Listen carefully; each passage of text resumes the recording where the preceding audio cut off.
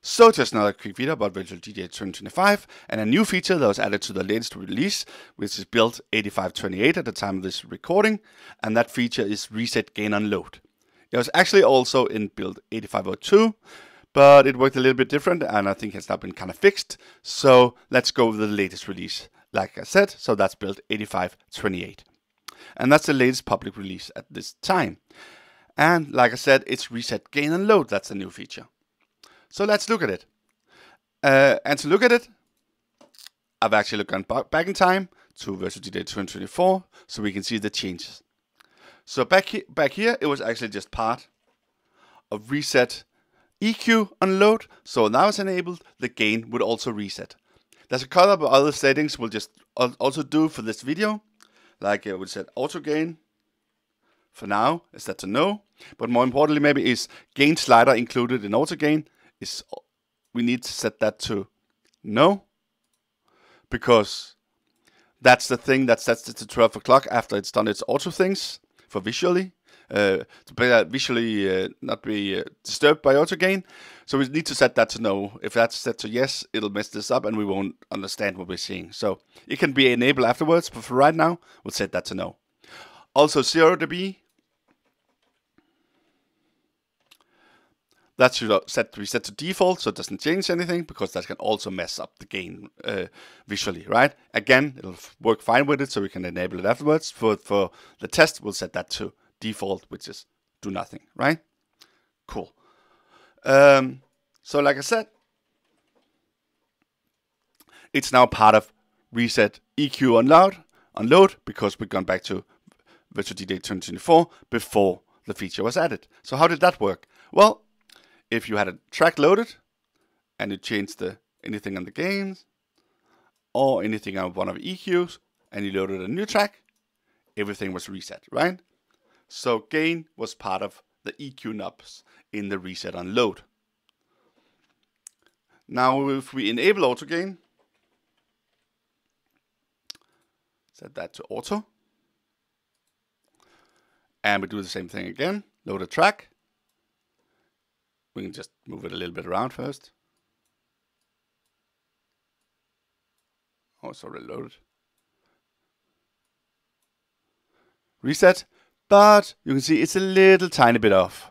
And that's because the autoGain is applied afterwards. So after we load and the reset has been done, it does the autoGain here. It'll be more easy to see with this track, because if we look at this track in the tag editor, we can see it's a little bit low in gain.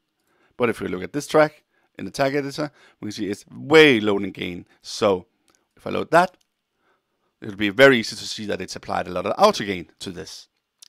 So it does the reset. Oh, sorry.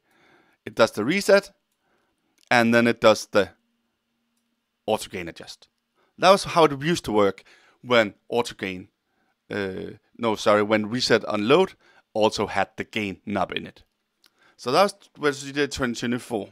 So let's move on to VDJ2025 and see how it works now.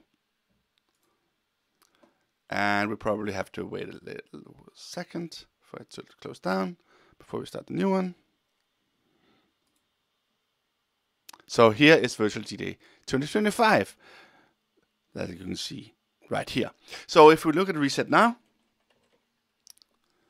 you can see we have resetGainOnLoad. That's currently set to no. But if we set that to yes, which is the default, by the way, and that's pretty important, I think, because it can mess up a little bit if it's not on compared to autoGain in conjunction. So we just set it to yes, and then it should basically work by before, right?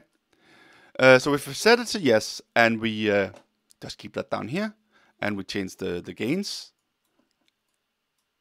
and load a new track, then of course that's these, and of course does this, right? And if we set these and disable resetGainOnLoad,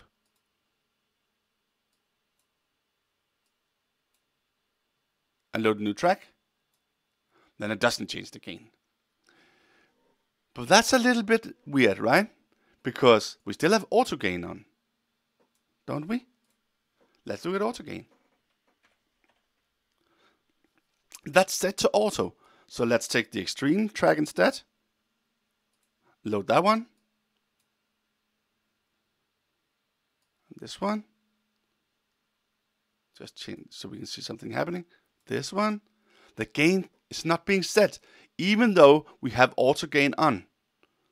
It's not setting it because resetGainOnLoad is not enabled. So that's very different from the previous version. So for autoGain to work, we also need to have resetGainOnLoad. That's kind of the gatekeeper for autoGain to work now. So let's set that back to yes, which is, like I said, is the default. We can do this. And then try loading this extreme track, and then the autoGain works. So that's something you should probably be wary of. So like I said, the change really on the surface is that we now have a new resetGain onload instead of it being part of the resetEQ onload. But the real kicker is that it actually also is what is a bit of a gatekeeper for autoGain. So you can see it kind of also says that if you hover about it here, resetGain and apply autoGain when enabled when you load a new song, and then something about if used with hardware. But it also says it only applies to autoGain now if this is enabled. So that's why it's important that it's on, and that's why it's probably a good thing that it's on by default. You can see the other ones are not on by default, all of them. So all these are not. When you click this to get the default back, but this is on by default, and I think that's because it also controls if autoGain is going to do anything at all. So that was just a new feature, resetGainOnLoad, in the latest version of VDJ2025, and especially I think the autoGain thing combined with the resetGainOnLoad is something that people need to know about, so they don't disable this and assume that autoGain still works, because autoGain used to still work when it was part of resetEQ even though you disabled resetEQ. So that's a little thing to notice.